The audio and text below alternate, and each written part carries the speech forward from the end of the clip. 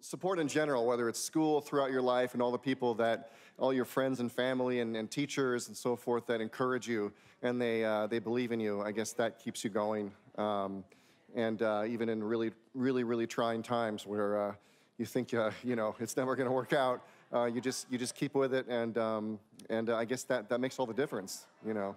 Sorry, my phone is going off. We're going back to 4, and then we'll end with 90. Hello, 4. To your right. Over this way. Hi, Sorry, you just. 1 second, my phone is So sorry. going crazy. Of course. All right. I'm sorry. Where are you? Oh, back here in the back. 90? To your 4. right. Number 4. 4. Ah, hi. Hi. You just talked about the Wembley scene. Yes.